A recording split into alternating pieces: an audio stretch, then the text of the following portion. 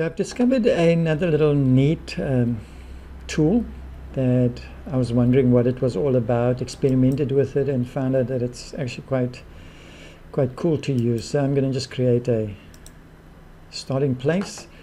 I've done a tutorial before using certain other tools, which was the compound, explaining how the Booleans work, these areas, but I'll just cover it briefly and how the compound tool works and show you how this new tool that I want to express to you works in a similar way but different. Okay, so always a weird thing when people say it's similar but different. Okay, so I'm going to give this a nice maroon color, and then I'm going to take, what other shape could I have? Maybe this square shape through here and give this a rather sort of bright orange color.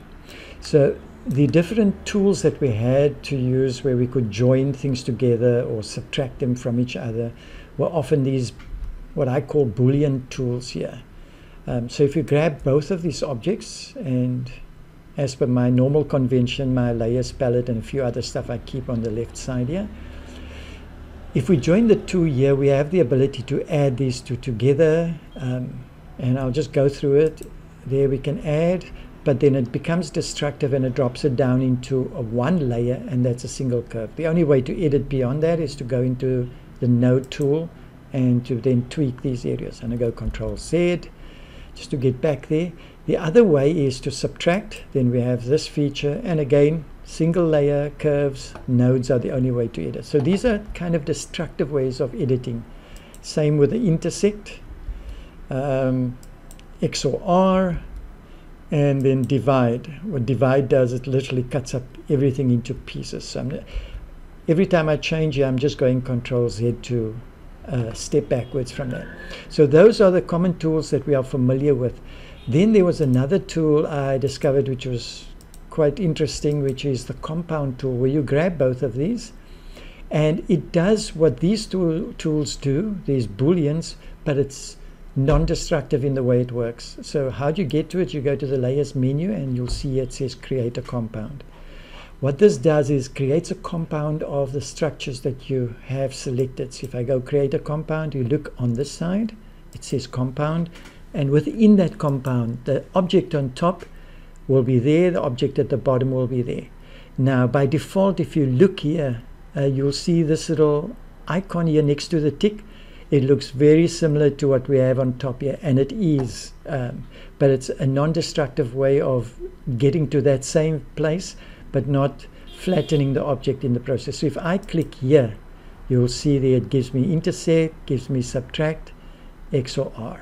Okay, so that's the power of using a compound, in that when you get to that point, you can go subtract there, and then you can work this object as an independent object. So compound is very powerful. But even beyond that, there are some other features that probably the next tool that I'm going to explain to you, which is what this video is all about, is something that is in, you know, if you've been working in Photoshop or Illustrator before, you used to use these blend modes, and they used to, I mean, you use it often to create two objects on top of each other, multiply, color bin, and all that. But in Affinity Designer, it's got one interesting one right at the bottom, which seems to be in a category of its own called erase. And let's have a look at that. So I'm going to just go to the history tab here and just go right back to some sort of reasonable space where we were originally. Now look at this particular setup. Now I'm going to just make this rectangular area a bit smaller so I can accentuate what the effect is of it. So this is what we call a blend mode. With this erase blend mode, what it means is if we attach a blend mode with the erase feature onto this rectangle on top, this orange one, whatever the shape is, it will use that shape to cut out everything that's in the layers below. Okay, it will cut everything. If there's 100 layers, it will cut right through it and it will make that area transparent. The only place that it will be restricted to not cutting to is if you put that rectangle and you give it a erase blend mode and you put it in a group, it only then functions in that group, and anything outside that group it doesn't have an effect on. And I'll show you that. So if we go now, we're on the rectangle, and if I go down and I go on to erase and I select that, I've chosen the erase blend mode now. And literally you can see that when I move it around, it's cutting right through. Now I'm going to go to the ellipse. I'm going to go Control J, which creates a duplicate of that. And the one at the bottom, I'll maybe change to, say, this bright greenish color. But as you notice here, you can see that we've got this maroon circle. And underneath it, there's the green one. But we're not seeing the green one. It's because this rectangle is cutting through all of these. So if I switch off this maroon one, we'll see the green one underneath. Switch it back on. If I take this rectangle and I move it this way, and I take this maroon and I move it this way, you can see we have the green, which is right at the bottom. We have the maroon and this rectangle, which is here. But with the rectangle, because we've got it as a erase mode, you're seeing absolutely nothing. The only function it has is to erase everything that's below it that falls under the shape. So if I move it like this, you can see what effect it has. It's cutting through everything that's over there. Okay, so this is the power of it. You don't have to convert this to curves now. You can work with this object.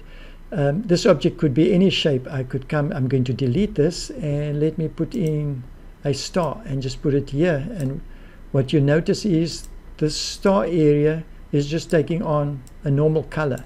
But if I go to that layer and I choose erase as the blend mode, look what happens. It cuts right through the ellipse, right through that ellipse. And if I put a, let's say, another ellipse or even another square, if I'm going to put that, oops, let me say I'm going to put that square over here. Now that square, let me just drag it to the bottom. So it's right at the bottom. So I have ellipse, ellipse, and a rectangle. This star area is cutting through all of them. Now I'm going to show you if you want this to be filled with a color. So you want it to cut, cut, cut, and then stop at a certain area. You will have to group the area, the effector, the thing that's doing the erasing, with the other stuff that it's cutting through. And the one that you don't want to cut through has to be outside that specific group. So let me just show you. I'm going to create another rectangle. I'm going to go Control J, and this bottom triangle I will make it, say, black, but you're not seeing it because it's behind this one. So let me just make this one a little bit smaller here. Let's go to this one, make it a bit smaller, and you'll see the black. I'm just making this purple one a bit smaller so you can see that there is a black one right at the bottom, and it's just extending beyond there. But we're not seeing anything through this cutout here because the cutout is going through every single thing. Now let me show you how we can get this cutout to go through but not through this last one. I'll take everything above here, which is the star, which has an erase blend mode. It's cutting through these here, but I'm going to group all of them together. So the star will cut through the maroon, will cut through the yellow, will cut through the purple. But because these are going to be in a group and this black is outside the group, the black, it won't cut through the black. So let me show you. I've got these selected, and then I'll go to, let me go to group, layer, and I say group. There we go. Can you see now? It's cutting through everything in this group together, all these layers here. But when it exits out of the group, it won't cut through this particular rectangle. If I move this outside of this group right on top here, then that will cut through the group through the other rectangle. But the erase feature will cut inside a group but never out of that group. But it can, if it's placed right on top of everything on the layers, it can cut through groups, through layers and everything. Okay, so in this case, if I want this thing to cut right through again, I'll just, if I take this and I place it right outside the group, what it's doing now, this star with the erase blend mode here is cutting through whatever's in this group and cutting what's out of this group right through to the bottom. So when I place this back in here again, it where did I place it? Oops, is it here at the bottom? I'm going to just take it right to the top here. So it's cutting now through these colors but not through the black at the back. But the nice thing is that you can take the back and change this to whatever other colors you want in the setup, and it will go right through. So if I take this bottom layer and I move it out of place, there I have, and if I go and select this, I have the ability now still to edit it, modify it, and all it's doing is cutting right through everything. So, you know, you could have so many applications for it, and it's dynamic, it's non-destructive. So I'm going to delete that, and if I go to this ellipse, this one, and I want this thing to cut through, right through, and make this transparent. So I can do that, go there and say this must be erase, and there we see it's now created a cut right through of this object. This is all in a group, but this ellipse is cutting through the yellow and through the purple, but of course it won't cut through the green because the green is outside that group, this particular green. So if I move this behind this area, it will show through as green now. Can you see there? Okay. Now the other thing I just want to cover as I'm ending this is, because this is this ellipse that we are using to cut through this transparency by making it a erase, what do we call this? I keep forgetting, blend mode. I think that's what it's also called here in Affinity Designer. Because this is a blend mode, I can go to the opacity layer and drop it down, and you'll notice what comes back is the cut through. So it changes the amount of cut through the objects right to the bottom. Okay, so you can tweak this to have some additional value for you. So if I do this and bring this green back, you can see the effects that it can create.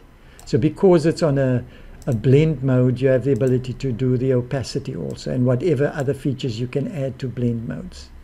Okay, so hopefully that gives you some nice creative liberties. Literally you can come and shape these things like you want to, and this will be totally transparent cutouts here.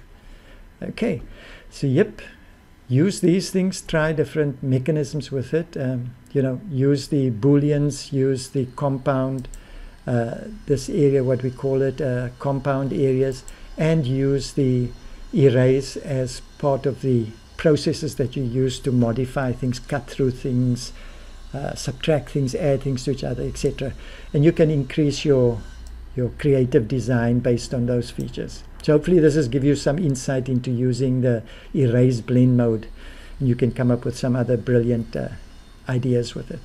So have a fantastic day, and God bless.